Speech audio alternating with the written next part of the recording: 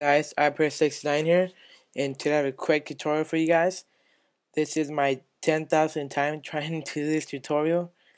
No, that's just playing, but I have tried this tutorial so many times, and I just don't like the way I have done it. So hopefully I do this one right, cause it's getting kind of frustrating. Um, but you go ahead and get right into it. Go ahead and open your favorite browser, um, or the one that you use. I'm gonna go ahead and open Google Chrome since I have Firefox doing something else. But here it is.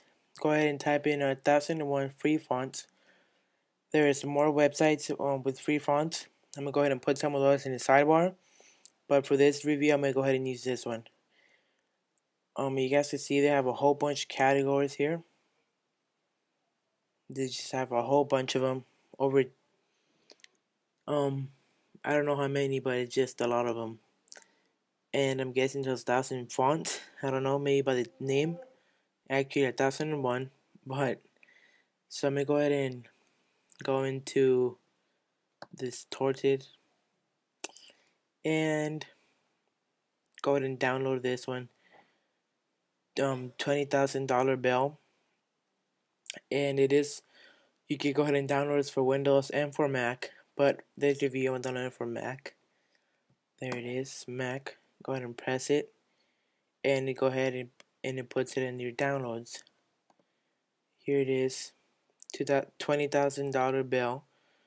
Click it to unzip it, and there it is, right here, $20,000 bill. So what you do now is double click it, and this little window pops up with the font. So what you do now is go ahead and press install font, and there you go, guys. The font installs. It takes about 2 seconds, and yeah. So you go to user, and here it is, all the fonts that you have installed. Here is the $20,000 bill. So what a quick little tip for me to you guys is to go to file and then new collection, and it adds one of those folders down here, and go ahead and name it whatever you want. Mine, and then user.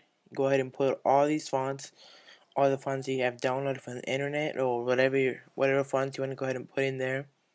That way, whenever you're typing a report or trying to look for it to put in iMovie or whatever you're trying to do, it's just easy. Go to that one, and then there it is. Or I'm gonna show you guys how to do it. $20,000 bill. Sorry. Put into mine. There it is. Mine. Go ahead and use it for whatever you want. And yeah, guys, just a quick little tutorial.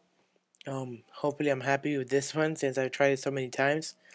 But thank you guys for watching. Please comment, rate, subscribe. Check out the link in the sidebar to follow me on Twitter and some more of these free font websites. So thank you guys for watching once again, and I'll see you guys in my next video, alright? Peace.